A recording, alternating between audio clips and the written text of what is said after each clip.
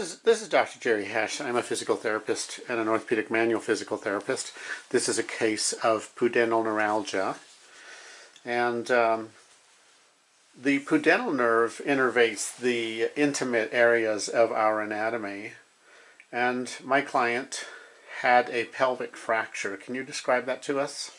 Yes, I got thrown off of a motorcycle accident and bounced a couple of times on my back foot, and apparently they saw 22 fracture zones and dislocation of the SI.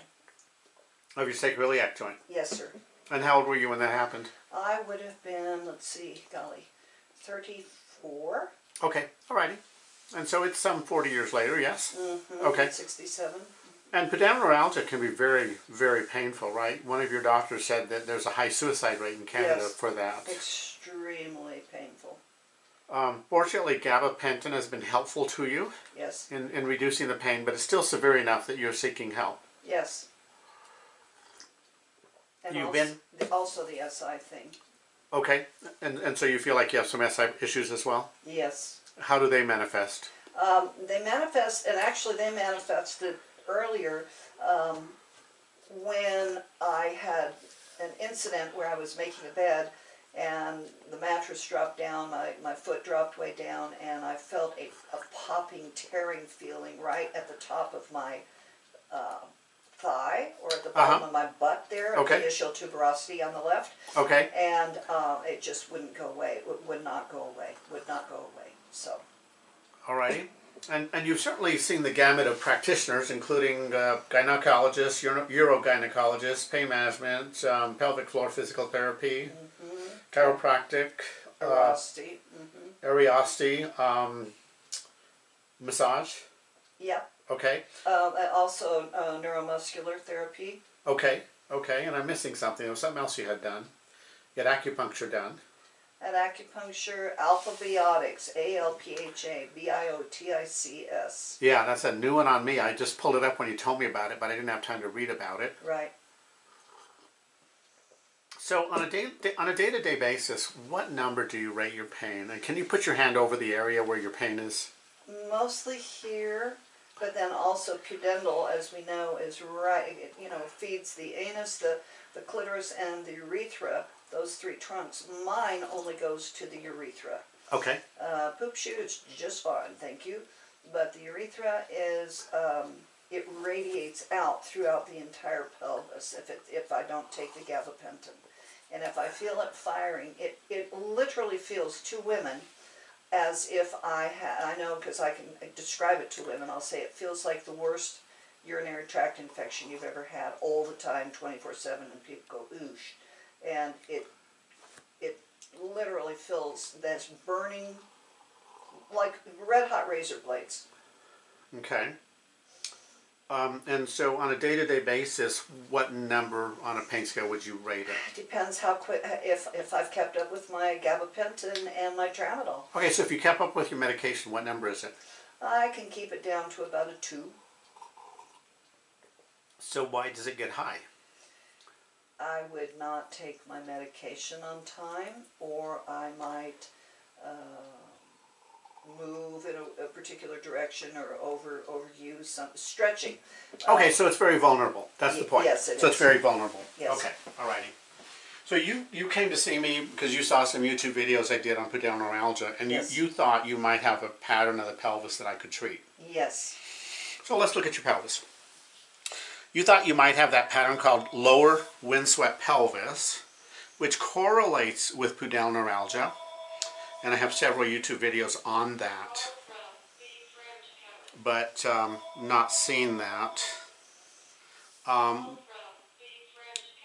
You certainly have a side bent tailbone, which does correlate with the pudendal nerve because the sacrospinous ligament does attach to the tailbone. Yes. You get partial attachment from the sacrotuberous ligament. But noteworthy, it's actually the right sacrospinous, it's tight. The sacrotuberous ligament, I can actually indent it on the left side I can indent it on the right side. So I'm calling those fairly normal, okay? Okay. What I do see is your sacrum is lower on the left side. That's not subtle, okay, under the ILAs of the sacrum. Some people would say it's side bent inside the SI, and I don't know that. No one can validate that. And, you know, we haven't negated that either, so it is what it is. It's more prominent in the right lower quadrant of the tailbone, or it's more forward on the left side, okay? Now if we test motion, if I try and spring upward through the sacrum, it doesn't move. If I do that on this side, I can get movement. I see your head bob up and down, okay? Right. If I spring right here, I can get movement through your body. So it translates through the SI joint into the rest of the pelvis. On the right side, it's blocked. I believe this is the SI joint that was dislocated, Okay. if I remember correctly. All right. Well, motion is blocked when I push on the right side, not so on the left.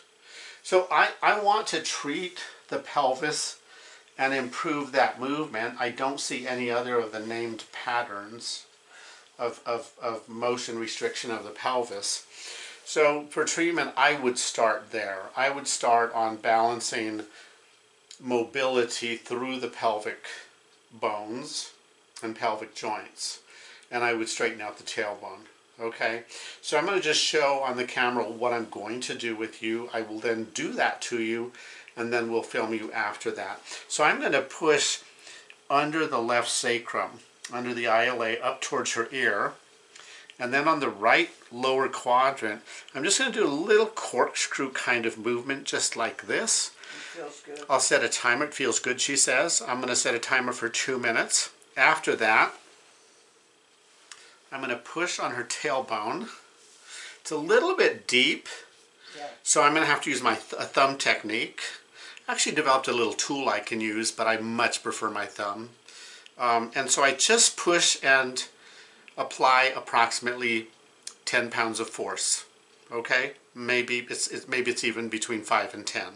And I'm going to do that for 3 minutes. After that, I'm going to come on the ligaments on the right side of the tailbone, and I'm going to push them to the right.